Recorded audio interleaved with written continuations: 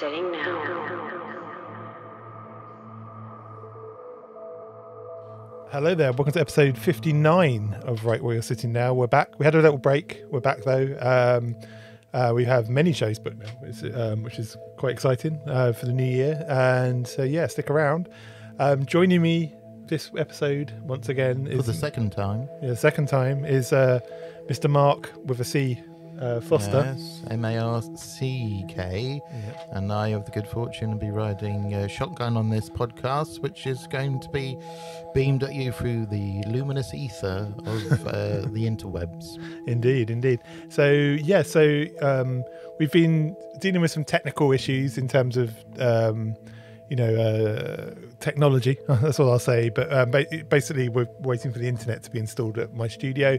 We will be recording from there very shortly, though, which is quite exciting. And we may start to do video versions of this show if we can light the room and make ourselves look human or undead or whatever. And the other thing is, I'm very terrible at telling people to come and check out our social media stuff. So if you come and find us on Instagram, it's usually Sitting Now. So if you just search for Sitting Now, one word, you'll find us on Instagram and YouTube and all these places. We have video content coming. So yeah, there's lots of stuff to look out for. But anyway, Mark, what are we discussing and who are we discussing it with? Well, me and Ken this week, we've taken a handsome cab through the murky pea super atmosphere of old London town. And we are on the trail of nobody less than the infamous Spring Hill Jack. And in our quest, we are aided very admirably by Mr. John Mathews' book, Spring Hill Jack, the mystery of Spring Hill Jack. From Victorian legend to steampunk hero, which has been our guide mainly in this quest. So there we are. There you go. So yes. It's a very comprehensive book. It's a fantastic book. Very comprehensive book. And Mr. Mathews, what he doesn't know about it isn't worth waving a dead fish at or something. Anyway, let's get into that interview and then we'll come back and have a little chat afterwards. Absolutely.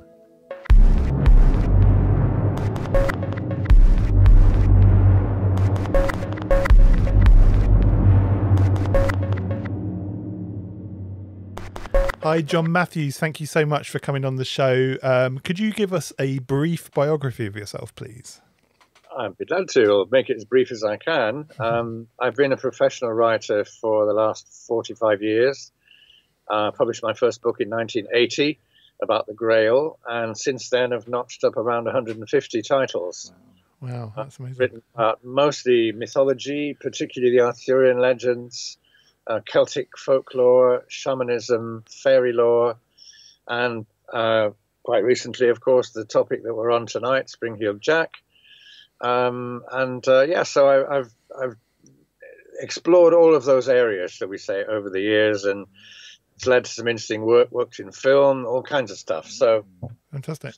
So you must have spent quite a lot of time in Tintagel then, I imagine. Not that much, because it doesn't really have anything to do with Arthur. Oh, interesting. That's a mythic myth. Oh, okay. It's one of those things that people, they particularly the people in Cornwall, of course, love to tell. Mm. But the reality is that the castle there is 11th century anyway, certainly not far enough back to be Arthurian. And most of the local legends are very much local legends. I place Arthur in the north. Particularly around Hadrian's Wall.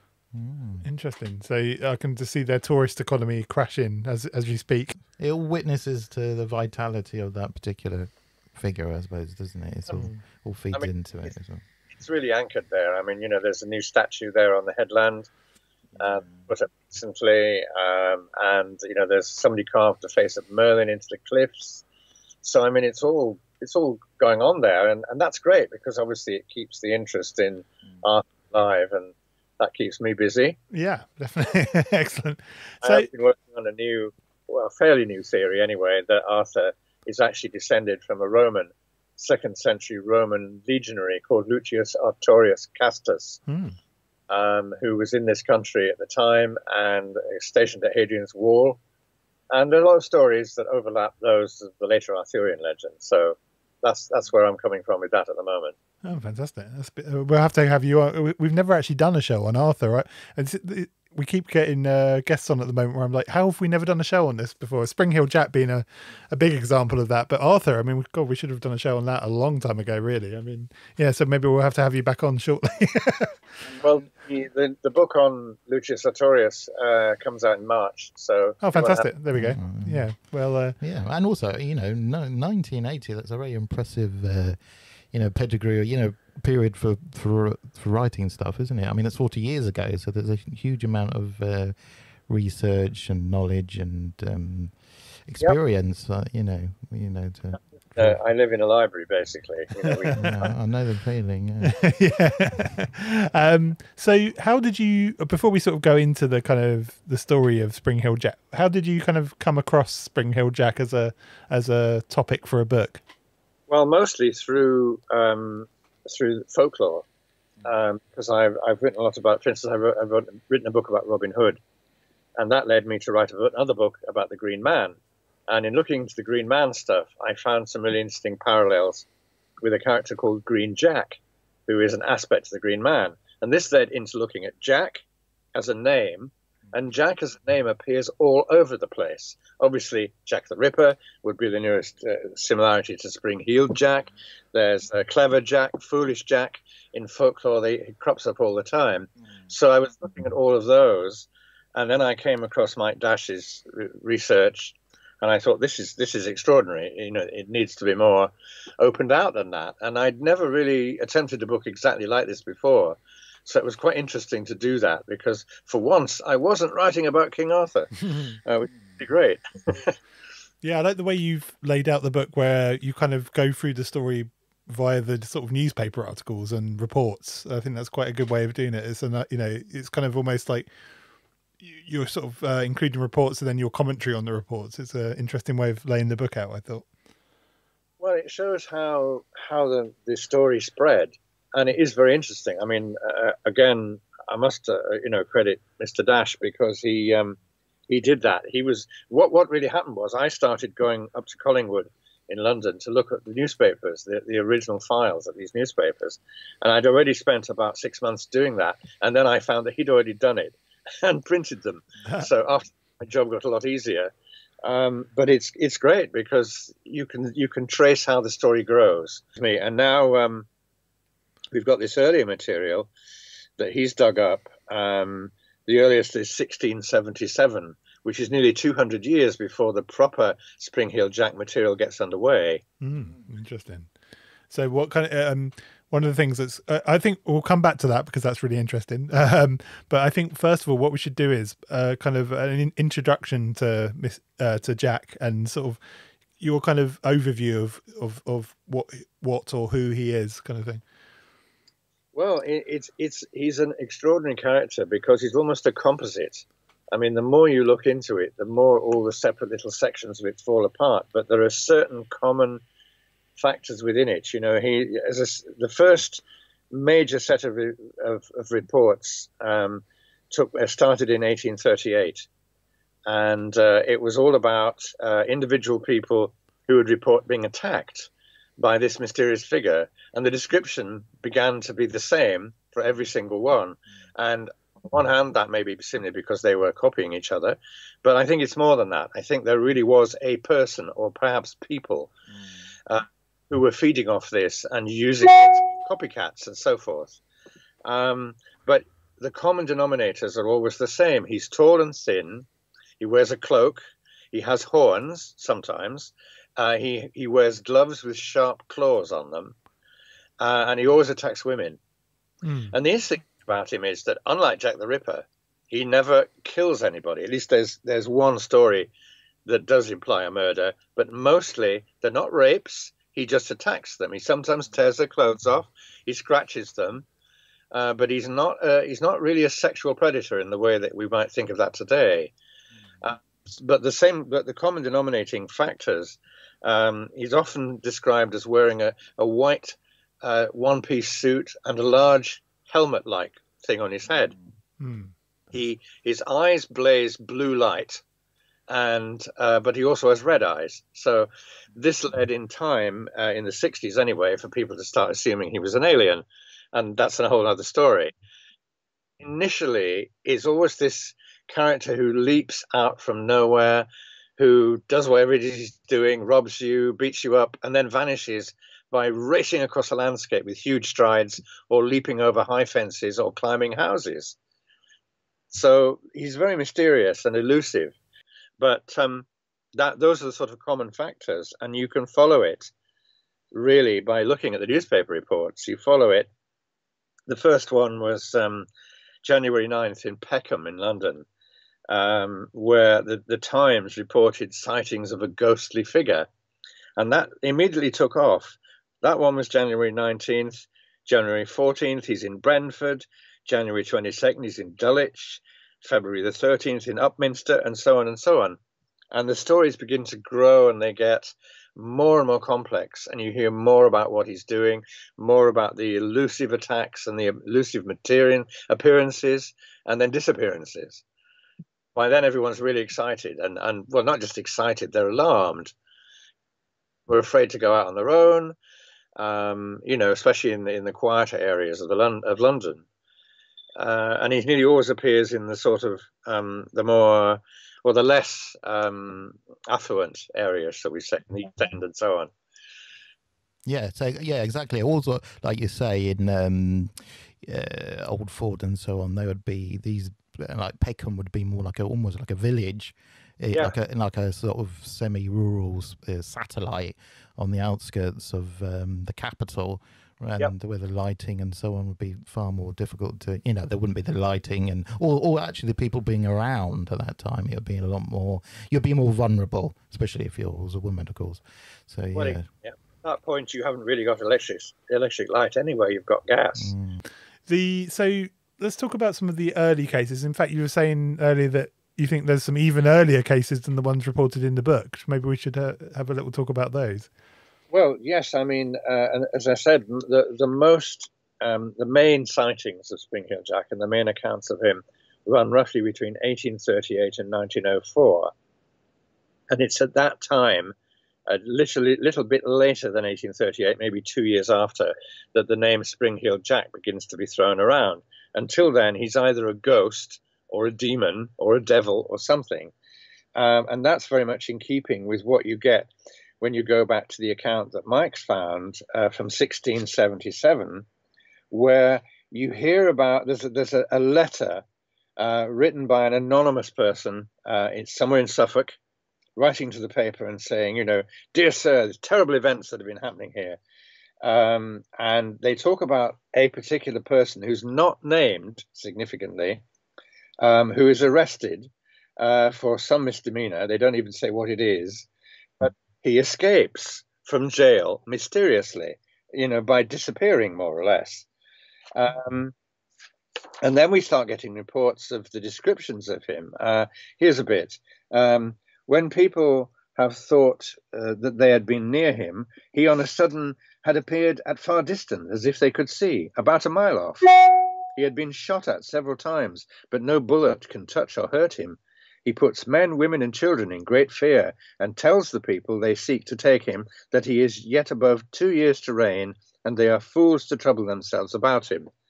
So immediately you've got this strange figure who is more like a devil or a ghost than an actual, an actual person or a being of this other kind. Then this moves on. About 2 years later, you start getting stories about what's called the Hammersmith ghost. And the Hammersmith ghost, again, has all the qualities of Spring Heel Jack. He leaps out at you unexpectedly. He ravishes women, but doesn't actually rape them or murder them.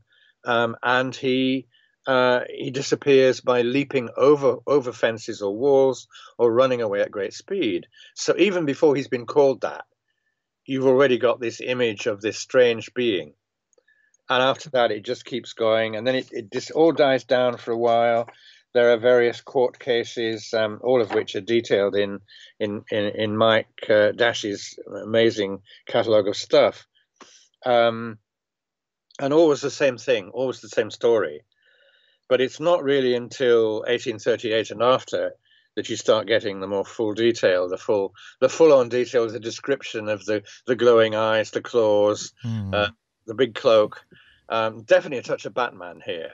Yeah, well, I mean, as you and your very comprehensive book on Spring Hill Jack, you make the observation that the inventors of Batman have actually also, you know, they have a nod. They have a nod to Spring Hill Jack. There's also another thing when I was reading it, you know, with the claws, the metallic claws. I was thinking, almost it's a bit like Freddy Krueger almost, because he's a sort of supernatural sort of assailant, isn't he? But and also there's a film, London After Midnight, 1927. It's a Lon Chaney film, lost film, completely lost.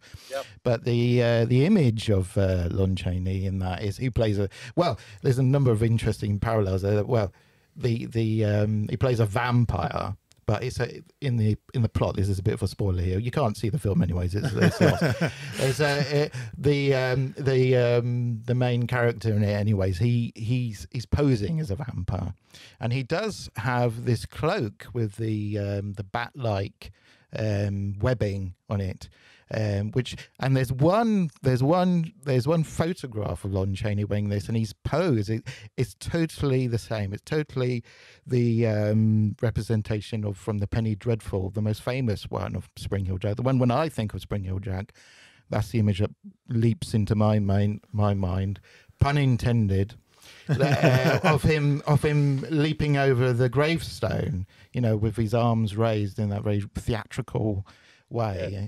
And in the photograph of Lon Chaney, Man of a Thousand Faces, he is you know, is totally evocative of that.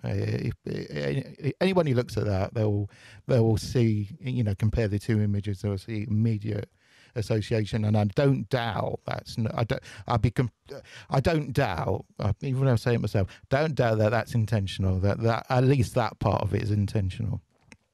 I suspect so. I mean, I think the copycats and the echoes of this come up everywhere. I mean, in fact, if you go online, I can't remember the exact details, but there is a reconstruction of what the film probably looked like. It's all stills, but there's a whole bunch of them. For some reason, I'm thinking Spielberg did this, but I may be wrong. Yeah. Somebody did a great job on it, and it's like you can't see the film, you're right, but you can see what the film might have been like. Yeah, you get a flavour of it. Yeah, and also sort of in a sort of tangential way to the theme of Spring Hill Jack. This particular film, London After Midnight, was it was used in a court case. It was used as some young man took his sweetheart across Hyde Park, and he murdered her. And in his defence, part of his defence, he said, well, that night they went to see London After Midnight, and his motivation was, you know, it was the first time this has ever been sort of claimed, but his motivation for the murder, or the fault of the murder, was laid at the feet of you know, the film and Lon Chaney himself. So, well, not Lon Chaney himself, but the film. But yeah. I mean, it was thrown out of court. I mean, the defence was thrown out of court, and it was the very first time that was sort of put forward. But the idea of Spring Hill Jack himself doesn't actually kill anybody. There's a sort of a flavour to that as well in that narrative. So, you know. Well, yeah, and I mean, in 60 years after those first sightings in 1888, we had Jack the Ripper. Yeah. One of the letters that Jack the Ripper sends to Inspector Abberline is signed Spring Hill Jack. Yeah. Yeah, so exactly. Whoever he was also associating or building again on this idea, and everybody knew what that meant. Yes, yes. It was that late on, because they were still sightings. Yeah, interesting. I mean, in 1877, he attacks an army barracks at Aldershot, and it is a really detailed description from soldiers on the gatehouse. You know, and soldiers are not normally, you know, easily persuaded to believe things that, you know, their eyes tell them unless they can check it out. Yeah. They describe this strange luminous figure leaping over their heads and over the gates and disappearing into the barracks. and nothing happens, but it's just this dramatic moment when a Spring Heel Jack, I would say, rather than the Spring Heel Jack, appears and makes himself felt. Yeah, it's interesting. I used to live in Aldershot briefly, and I remember, that story is quite well known in Aldershot. I can't remember if it's in the book or not, but he used to touch them with a cold hand, didn't he? That's right. Yeah. Yeah. That's right, yes. Yeah. Yeah, so he'd sort of surprise them. He'd sort of climb up on the guard posts, wouldn't he, and sort of touch them with a freezing cold hand, and then apparently there were stories of him being shot at and all sorts. Yep. Yeah. I'm sure that's in the book. I can't.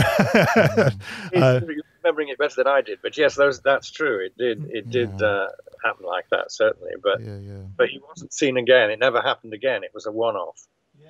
And it was quite some time later, wasn't it? It was in quite a different area. At some point, it seems like Spring Heel Jack I'm going to say the title, but I suppose it is a sort of title, became a kind of a cover, like a kind of umbrella term for either this kind of reported behavior. Maybe behavior is the right rather than a thing, but a behavior. And in one of the accounts it says a delinquent of the genus Spring Heel Jack. So it's a genus. It's a species. It's a species, maybe not person, not an actual person, but it's certainly a kind of activity or behavior. And there was also at the time, in the past, there was a whole phalanx of it's almost like a sort of national sport of people dressing up as ghosts and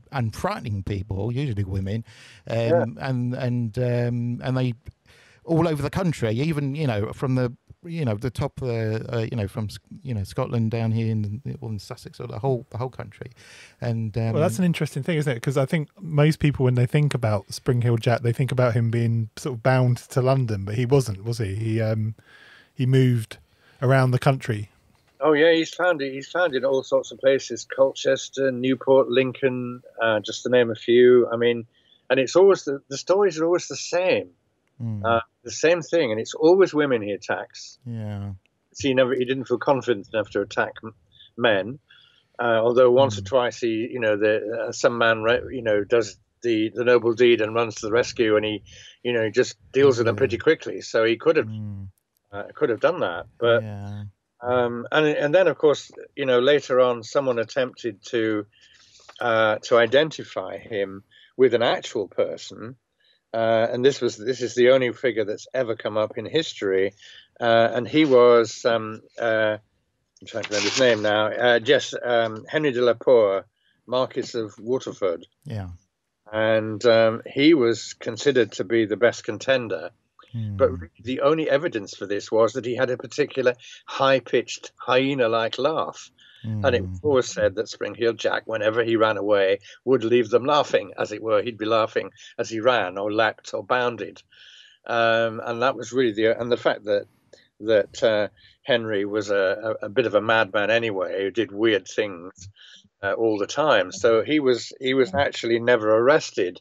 But I did have a file on him, as they say, but I think that's a false lead myself. Well, there's interesting themes there as well. I mean, like you say, the Marquis of Waterford, he was kind of a hellraiser, what we would say. He was getting up to all sorts of mischief. Actually, the phrase painting the town red, can be attributed to him, as Yep. But he got up to all his antics and his mischief. Just as himself, he didn't feel the need to don a garish Mephistophelian sort of costume. He sort of just ran amok as himself, and also because of his class and because of his access to wealth, he could just pay people off. He could just pay the fine, couldn't he? So he hadn't, in those respects, he had no reason. And also as well, the Marquis of Waterford, he seems to pick fights a lot with men, and Spring Heel Jack seems to have a different modus operandi in that respect. Very much so, I think. Yeah, I mean, the only time that he's ever accused of murder is a story about him killing a 13-year-old prostitute called Mariah Davis in 1845. But that is almost certainly a fake. It's fake news. You know, there's all sorts of stuff. One or two people have taken it up and said, "Oh yes, I'm sure that Peter Haining in particular wrote a lot about him." But I examined the evidence for that, and I couldn't find anything that really substantiated it. Yeah. I mean, Peter Haining it can be a bit of from my humble experience, a bit of an unreliable source. So one other person, I mean, as we're looking at kind of potential identities, another person that was singled out went under the name of the London Monster. Yes. If you could talk about the London Monster. Well, again, this is a character who acquired that name because he was particularly supposedly very cruel. He was accused of multiple murders and multiple attacks. I'm just frantically trying to remember his name now. Maybe you can, as you read the book just recently. But he was. He was an interesting character. It's gone. It's gone from my head for the moment. But his method of he's somewhat different. He's a bit more, if anything. I mean, it's too early for be Jack the Ripper, the Whitechapel Fiend. But he's far more someone. Well, given the choice, I'd rather meet Spring Hill Jack than him, because he would use a knife and then stab women sometimes in the legs or the behind, or particularly nasty in the face. I know that I think he was there was one famous case of him doing that to a woman on St James's Street, which is just a short walk from Piccadilly Circus itself. Interesting. Well, I was just looking up, trying to find the name of the guy. I'm still trying to remember it, but there's a picture of him which I have in the book, I think, which shows a very mild-looking guy. A bit like the sort of description you'd expect him, but then that's often the case, isn't it? It's the quiet ones that you have to be more suspect of, I suppose. But he just looks like the sort of ordinary bloke you'd meet in the street. They're quite well dressed. Rinwick Williams, is this his name? Williams, that's it. Well done, thank you. Yeah, there we go. We found him. So, in terms of the kind of one thing that's always fascinated me, because it kind of you sort of bump into it quite often, are the kind of paranormal or supernatural theories around Spring Hill Jack, and I was wondering if you could talk to that a bit. Like, when did this kind of paranormal element come into it? Well, as I said at the beginning, he's kind of a catch-all figure in some ways, because I first started to look at this to go back to what I was saying before, through folklore and tradition. So I started by looking at the giant killers and the green Jack in the box, and Robin Hood, because Robin Hood again is an aspect of the Green Knight, and he brings in the lawless aspect, if you like, into the story. When it comes to the paranormal stuff, it's this strange ability that this guy has. Nobody seems to lay a finger on him. He can just disappear. He can just melt away, actually, as well as, of course, being able to do unspeakably athletic, extraordinary things. Again, we're back to Batman here, climbing the faces of houses and vanishing over, 10-foot high fences and that kind of thing. So inevitably, people started to see him as a ghostly figure. And in fact, in Sheffield particularly, there's a character called the Park Ghost. I once did an interview there in a TV studio, and I was talking about this. And then the interviewer pointed through the window and said, "See that hill over there with the green on it? That's the place where the Park Ghost used to hang out." So I went and had an explore around there later. But he just seems to have gathered up all these different materials. I mean, one of the things that I'd not thought about until I started researching this is the Jack in the Box. Now, this seems like a very innocent child's toy, but if you look at it, it's really very sinister, because they were always ugly. They nearly always looked demonic, in fact. They used to have, devils in there. And there's even a little rhyme that goes with one from 1893, which I found in a toy catalogue. and it says, "Push me down again, dear child. I'm safely hid away, but I'm not gone. It won't be long till Jack comes out to play." Different sort of idea than you get from this nice innocent toy that just, springs up. And again, it had the spring aspect. I mean, you could buy in the 50s, you could buy spring-heeled shoes, toy catalogue, so you could run around. Even then, kids were still playing at being spring-heeled Jack. So yeah, I mean, in the Penny Dreadful, which is you reproduce in the book. I can't remember what year that's from now, but it's although it's a work of pure fiction, the sort of hero in it, and he is. I mean, that's an interesting thing. It's Spring-Heeled Jack is an ambiguous figure. He's like a kind of folk hero as well, isn't he? There's that ambiguity around him, which is what makes figures like him so potent. So the secret of their power in a way is their ambiguity. And in the Penny Dreadful, which is reproduced in your book, the main character in it, and it struck me how much like a Marvel figure, like something out of Marvel comics. He dons this Mephistophelian sort of garb and rights wrongs, and also he has these special boots made with the springs on, which is this, the secret of his power, that he can leap in a single bound, through windows and over stagecoaches and all sorts. I mean, at one point he he holds up a stagecoach at Hawley.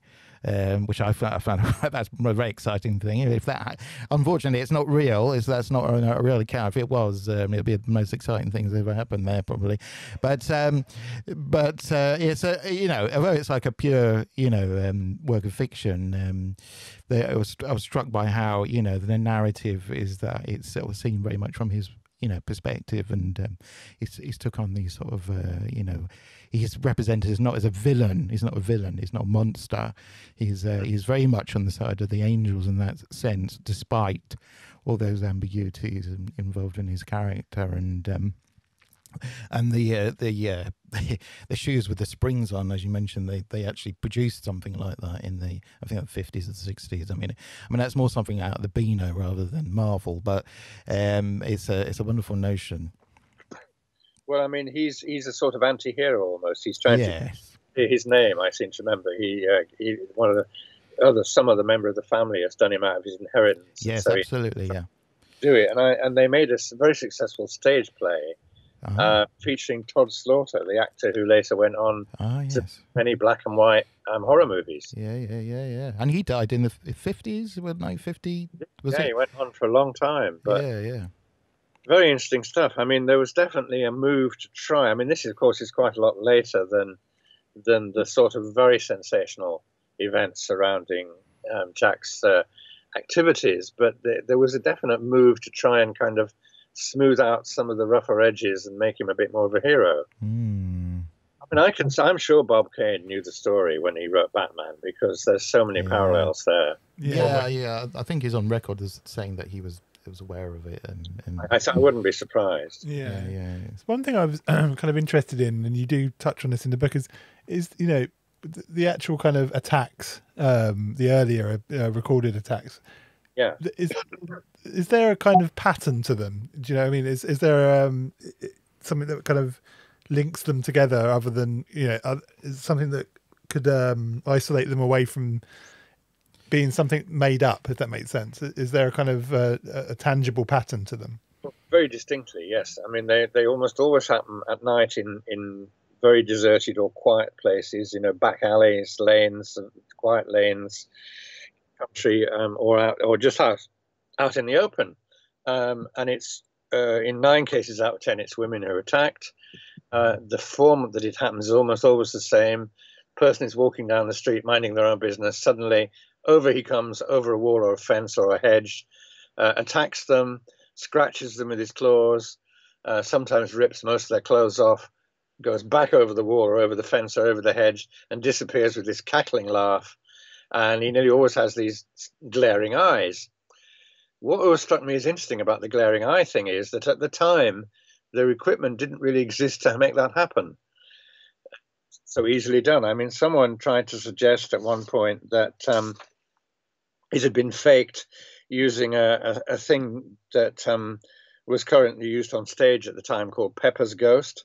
If you've heard about this, a guy called John Henry Pepper, who was a sort of very early SFX man, you could say.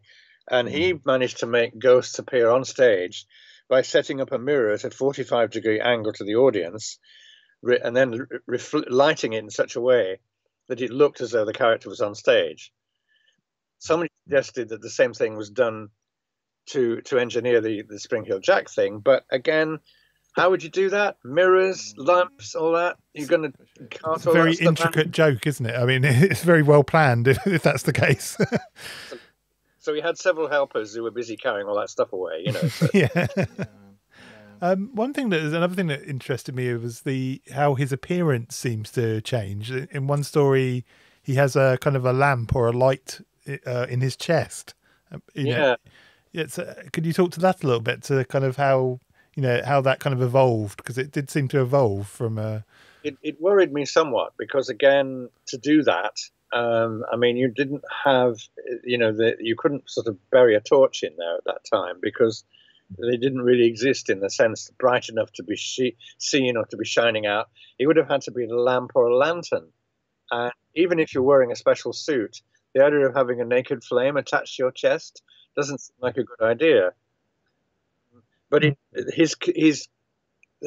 although all those characteristics are very common, there's also a lot of shifting around, as you say, with horns. I mean, if you start looking at the Penny Dreadful stuff, because apart from the one that I included in the book, there are dozens of others, and there are a lot of them with pictures, and they're all very shocking pictures, of him leaping out at people or running along rooftops and things like that. Sometimes he has horns, sometimes he has a beard, sometimes he doesn't even remotely look human.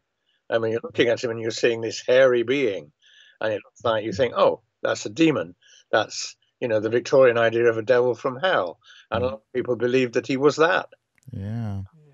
Yeah, and also, I mean, in the outrage, on Miss Alsop, which is the one I was familiar with before I read the book.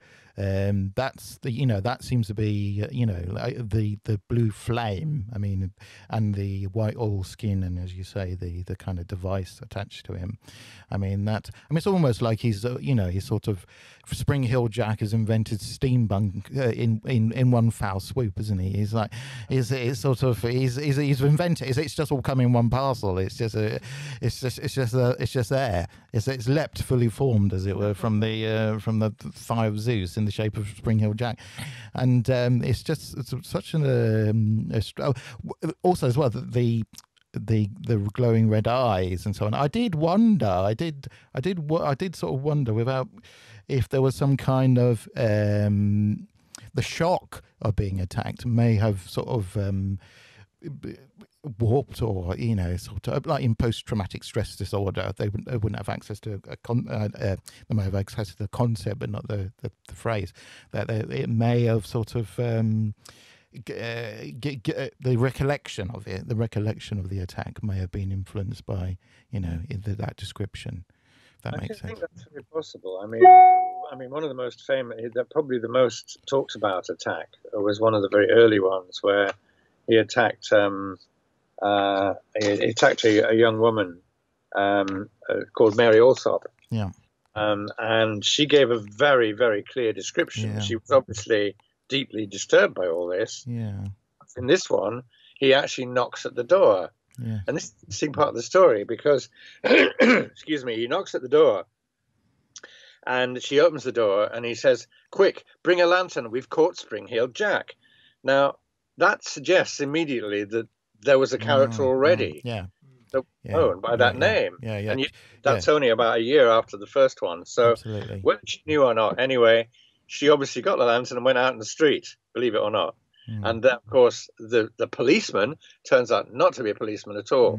He's wearing a cape, and she's thinking, oh, it's a policeman with a cape. But then it suddenly realizes it's a bat cape, and that he's got these glowing eyes, and then he attacks her. But she gave such a very clear description of the whole thing. And of course, inevitably, because, you know, when are we living in the Victorian era? They said, oh, hysterical woman, didn't happen at all, did it? But then, of course, she shows them the scratches. And so they have to take it more seriously. And they start looking.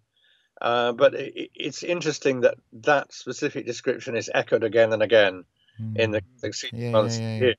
As though someone indeed is seeing that. And, in the shock of the moment, perhaps they're seeing, you know, what they've been told to see in a way.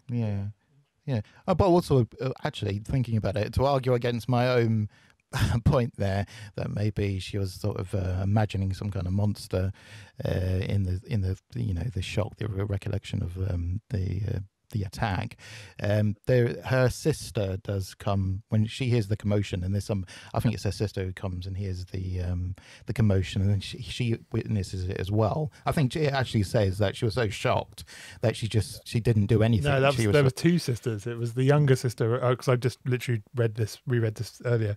The younger sister first appears and is sort of frozen by shock, and then the older sister appears and actually sees him off, doesn't she? And she closes the door on him. Yeah, that's right. So there are in that particular Mistlesop, the outrage on Mistlesop, which is from yes. 1838. Yes.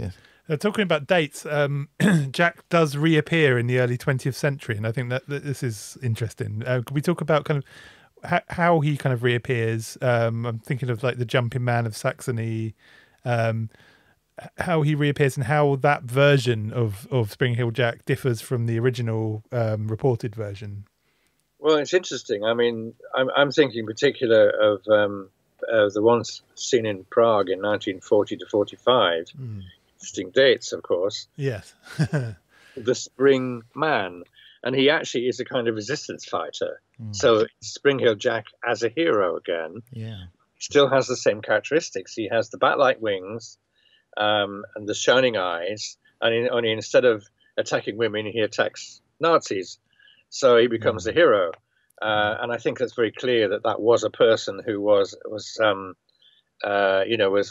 echoing the stories which he must have heard, we presume, about Spring Hill Jack.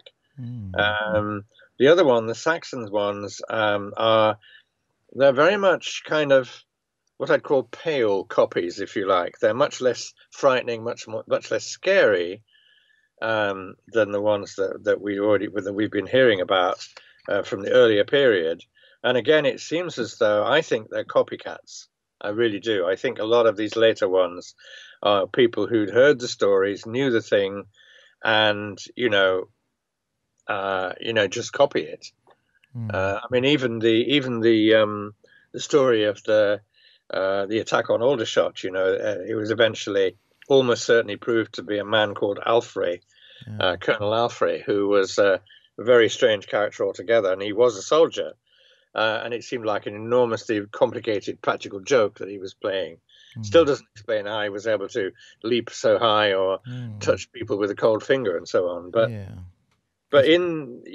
once the word spread, then of course it goes to America, and you start getting it in 1945 from October to December in Provincetown, Cape Cod, Massachusetts. There's a character called the Phantom, who is seen leaping over buildings, climbing the sides of buildings, and in one case, disappearing up a column of light into the sky. Guess where that led? I mean, immediately people started talking about, UFOs and other things of that kind. And I think it was... Valentine Dial. Oh, Valentine Dial. Another character. Hang on a second. It was John Viner in 1961. That's it, yeah. A very interesting article. I think it's in Fortean Times again, about Spring Hill Jack, in which he said he must have been an alien because he came from a different atmosphere which enabled him to leap high. An interesting conclusion, really. Not so crazy if you think about it, but at least if you believe in, aliens and so forth. But Valentine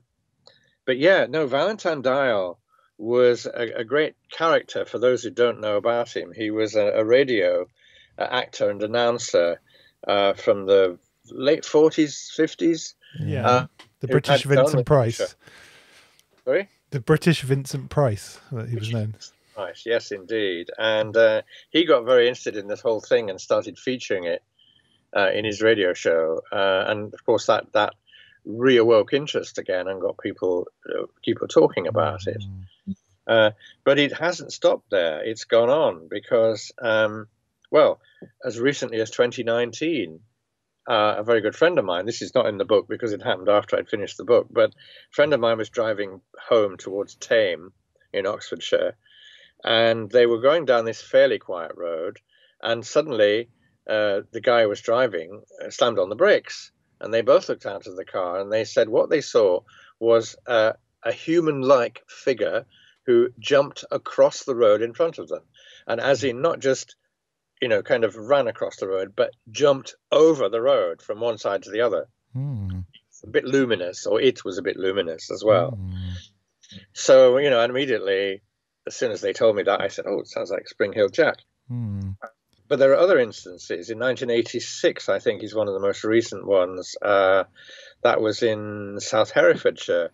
And it's a story by a traveling salesman, so maybe we need to take it with a pinch of salt. But he said he was driving along the road, and suddenly he realized there was a man running beside the car who was keeping pace with him.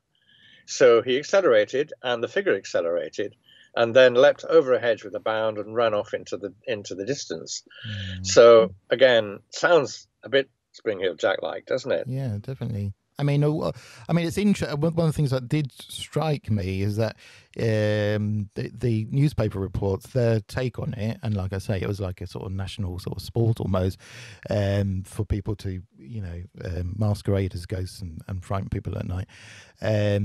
Is that none of them, although they referred to him as a ghost or a demon or fiend or whatever, they all at the same time they all poo-poo the idea that might be the case. It's that they're definitely of the opinion that he is someone masquerading as that. I was intrigued how Miss Alsop, for example, because it's obscured by the reporter, what was her thoughts and feelings on it. Did she believe that was she molested by some strange creature, or was it just somebody dressed as a monster? And that doesn't come across in the reports actually to me, what the actual victims themselves. We know what the reporter's for, and that in itself expresses something of the zeitgeist of the times, but what the actual people themselves who were left afterwards, how they made sense of it, and that was not so clear to me. Well, there's no doubt that as in any such incidents, there's a certain amount of dining out going on. I mean, not I think with Alsop and her family, because they really were genuinely frightened by by their experiences, understandably. But there's also there were plenty of people who would describe being attacked after leaving the pub.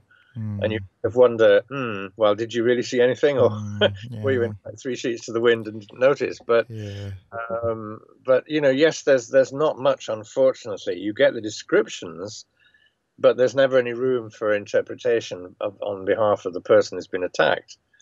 It's just like this terrible thing happened, and dear, tut tut, and everybody gets very worked up about it. When you were describing your friend's experience of seeing this human-like thing leaping across the road, it reminded me a lot, actually, of some of the earlier stories of the Mothman, and you do cover that in your book. Yes. So talk a little bit about kind of how you kind of, sort of compared the two, because there is a fair amount of similarity there, isn't there? Well, there is. Again, the Mothman is an American figure that, again, appears from nowhere, has wings, attacks people randomly.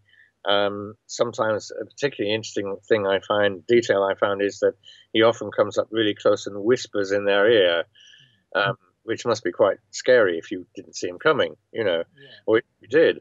So there's definitely that echo still going on. I mean, these characters all share the same characteristics. When you boil it all down, it's a mysterious figure clad in strange clothing, looking odd, either human but very odd or not human, demonic, ghostly, whatever, who comes up and attacks or frightens people, more often frightens them, I think, than anything else, and then disappears again mysteriously. And then, of course, you have the Slender Man in even more recent times, who's this rather strange character who was, in fact, invented by a games manufacturer, and some kids, unfortunately, got hold of the story, were so powerfully influenced that they murdered one of their friends. Yeah. Man told them to do it, you know. So there's a lot of very strange stuff going on there. Yeah, I mean, you yourself describe the Spring Hill Jack as you know, as a potent archetype, and an archetype can always, like, you know, it sort of remains essentially the same. It's very protean. It takes on lots of different sort of outer forms and shapes and so on. Reinvents itself, like in the Valentine Dahl example of, you know, that's a UFO sort of science fiction sort of. But so's the Mothman as well. The Mothman and the UFO stuff kind of crosses over, doesn't it? Well, and also, I mean, yeah, exactly. Well, actually, also as well, there's a Kentish Mothman which predates the American Mothman, but that's another whole thing. Yeah, we've got too many myths we can go into today. So I was wondering, what are your own, you know, after writing this book and spending some time with Jack, as it were, what are your own personal theories on who Spring Hill Jack is, or what Spring Hill Jack is? Well, I mean, the archetypal thing is the one that appeals to me most, because that's something I've always worked with on, you know, everything from King Arthur downwards. They all have an archetypal quality about them because they transcend ordinary reality, because they draw upon levels of understanding and meaning and otherness, you know, that you're all familiar with, you know, that it's not a normal, it's not a human being, I feel. I mean, I'm sure there was probably more than one real person who may have taken on this persona. Taking on a persona is a bit like, you know, if you're an actor, you know how you become the character, if you're a good actor anyway. And I think these were people who maybe started out as a joke, thinking, I'm going to dress up as Spring Hill Jack and frighten someone. And then it became a bit more serious and kind of took them over in a way. So I think we've got not one, but a series of people. The only one I don't accept, in fact, is the Marquis of Waterford, because it just doesn't make any real sense for me to that character.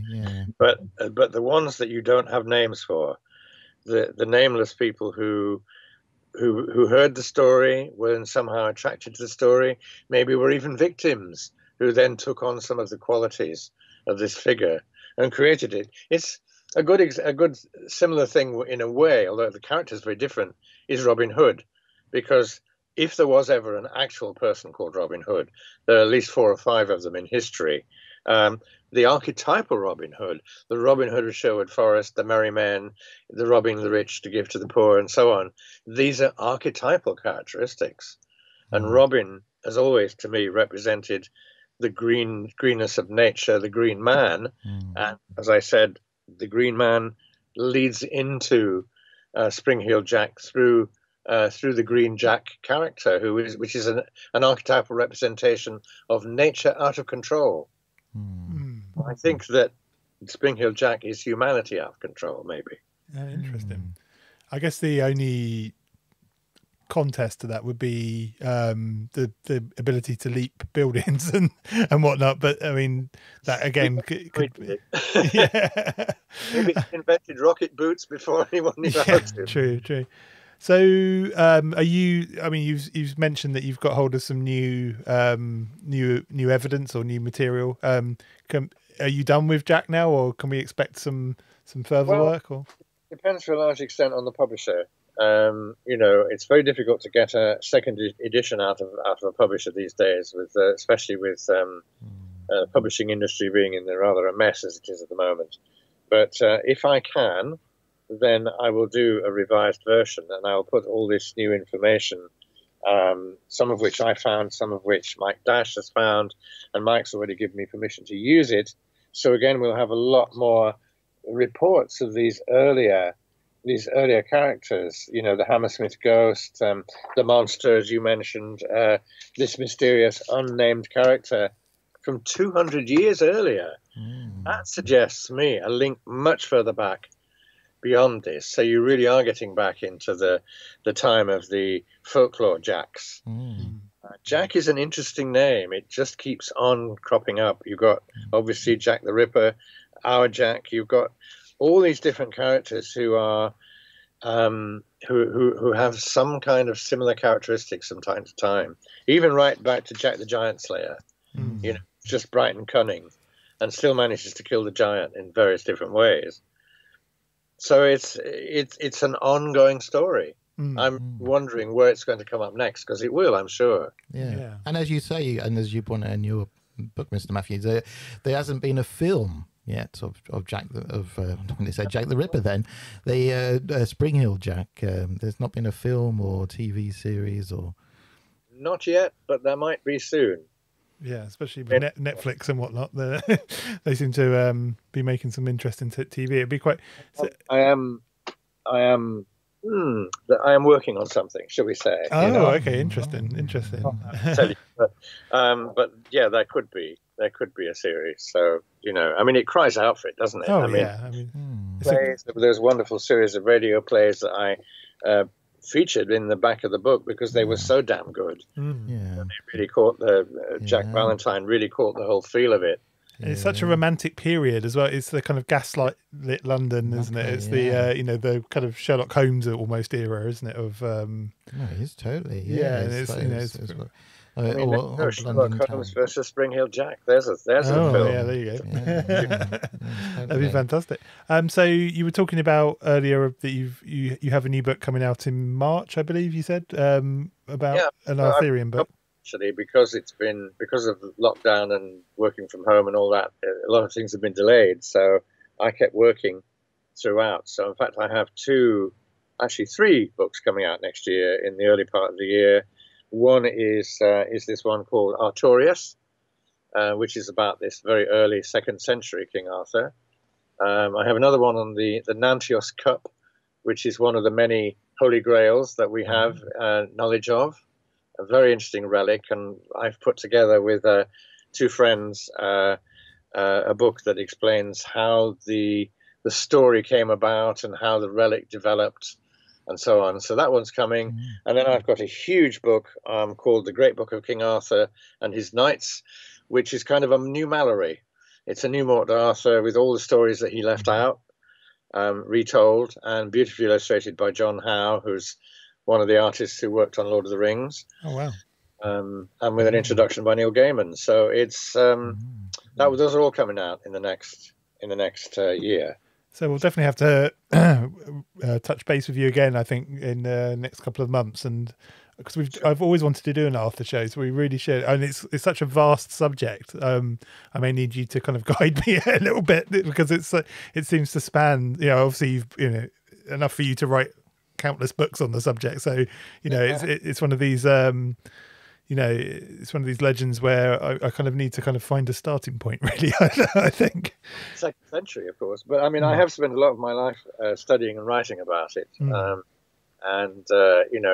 it's led me throughout my life. Actually, it's led me into all kinds of interesting places, to working on films, to advising on TV shows, to meeting people who believed that Arthur was one thing and people who believed that Arthur was another thing. So yeah, lots to talk about there, certainly. Yeah, fantastic. Well, thank you so much for giving us some of your time. I really appreciate it. And I know you've got to go off to dinner now, same as us.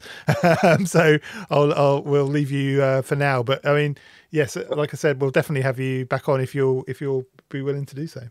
Yeah, I'd like to, certainly. And can I just say that if anybody wants a copy of The Mystery of Spring Heel Jack, from Victorian legend to steampunk hero, you can get them from us, or of course from any good bookseller and supplier. It's £18, I think, is what we're charging for it. Go to haloquest.org.uk, which is our website, and you will find that you can get a hold of a copy, which I'll be happy to sign for you. And an excellent book it is. So and we'll link to it in the on the website and on the show notes for the podcast. So yeah, no excuse not to be able to get it. Absolutely. Yes, I expect to sell out next week. Yeah, fantastic. Brilliant. Thank you very much.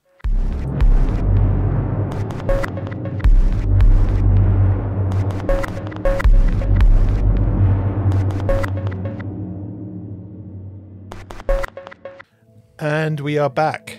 So what did you think of Mr. Mathews? Mr. Oh, Foster? excellent. Yes, he had a very clear idea of what he wanted to say, and he was very comprehensive in saying it. So, yeah, I mean, there's so much. I mean, it's actually sort of complimentary to him that, you know, there's lots of other things I would like to have squeezed in there, sort of snuck in.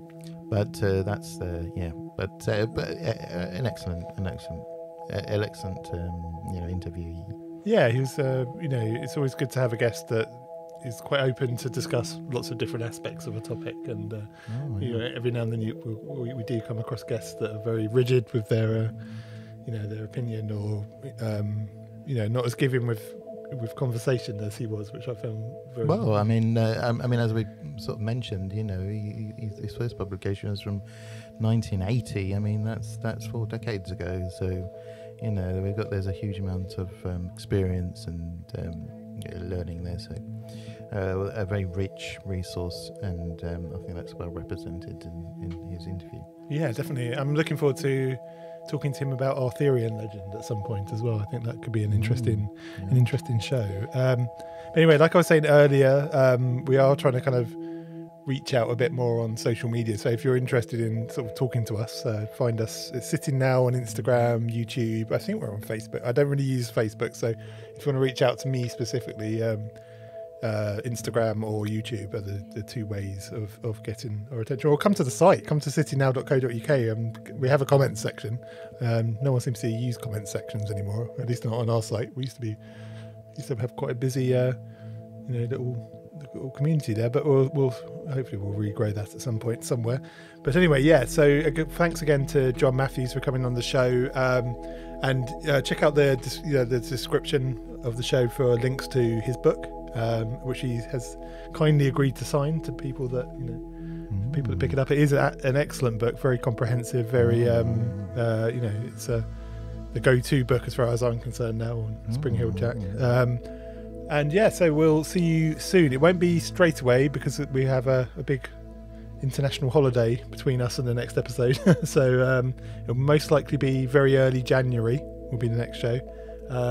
In fact, we're recording on the 3rd of January, so it'll be just after that. So yeah, have a nice Christmas, and we'll hope to see you on the other side. Yes, and a good festive season to all our friends and allies in podcast land there, and the real world. We don't mind the real world.